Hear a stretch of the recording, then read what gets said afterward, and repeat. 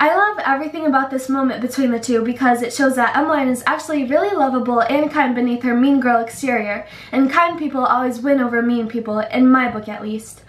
Hello everyone and welcome to today's video. In this one I'm going to be sharing my thoughts with you on the second to last episode of season 1 of the Netflix original series Everything Sucks. Episode 9, titled My Friends Have Been Eaten by Spiders, deals with the aftermath of the students of boarding high schools returning to Oregon, which is anything but a happy reunion for them and their parents. This is especially true for Luke and Sherry, who, instead of hugging and discussing the events of their time apart, get into an explosive argument after he walks in on her laughing uncontrollably as Ken dances around in his underwear for her amusement.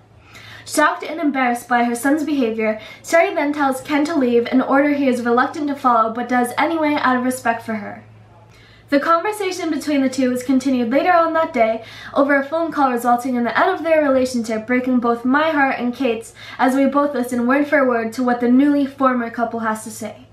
If you know me, you know this is the last thing I ever wanted to happen between them because of how well they balance each other out, but I'm left with no choice anymore but to hope that Luke will come to his senses and realize there's no need for him to ruin a good thing for the adults in his life who have been nothing short of amazing to him. You know, he may not like the fact that Ken has been seeing his mother, but he can't erase all of the times he bought him dinner or gave him a ride home after a late night of fun. Unlike Luke's father, Ken actually wants the people around him to be just as happy as he is. Thankfully though, Kate gets me on this, because the next day she ends up being the one to bring him to his senses by sharing with him the depressing story of what really happened to her mother. Whenever her or her father are asked how she died, they simply tell her that she was sick, not on a physical level, but a mental one, it's revealed as she brings Luke to the bridge where she committed suicide.